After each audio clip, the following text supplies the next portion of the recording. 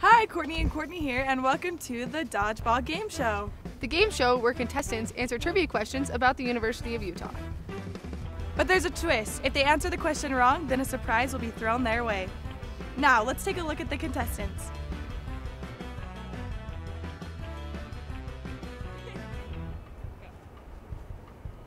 Oh, hi! I'm in a contest and I think I'm supposed to sing. Go Utes! I'm not really sure why I'm here, but I'm gonna win. Not sure what the game's about, but no one has a chance against me. They're going down. I know all the answers. I'm a student here at the university and I was told there's a contest. Not sure what the context of the contest is, but I'm going to win. Everyone else is an idiot. I'm here, trying to get out of here.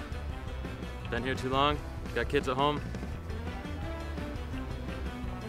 I hire you, fam, all day, every day. That's how I do it.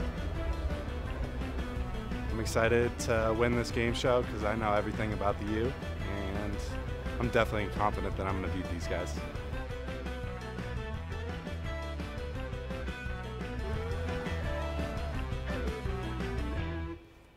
Okay, your question is, who was the first elected chancellor of the university? Orson Spencer. True or false, the university spent more than $20,000 in the 1800s trying to implement spelling reform of the English language by introducing the Deseret alphabet. True. Though the University of Utah is a well-equipped campus, it does not have everything. What does it not have?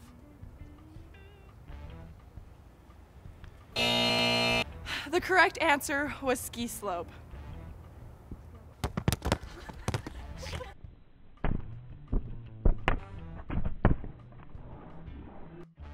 Which infamous serial killer attended the University of Utah? Next question. Wrong! The correct answer would be Ted Bundy.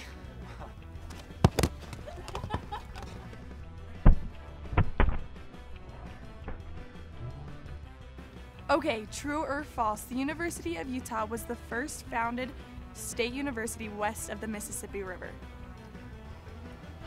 This is something my son would know. I'm gonna say false. The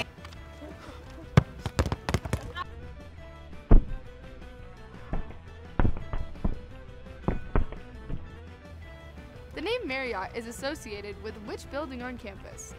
The library. That is correct!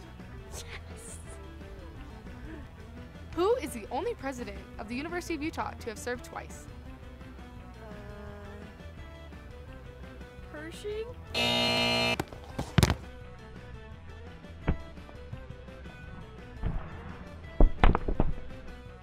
Congratulations to our contestant, Tiffany! You have won $100 to the University of Utah Red Zone, brought to you by America First Credit Union. Now, we'd like to thank everyone for tuning in today. And if you can dodge a wrench, You can dodge a ball.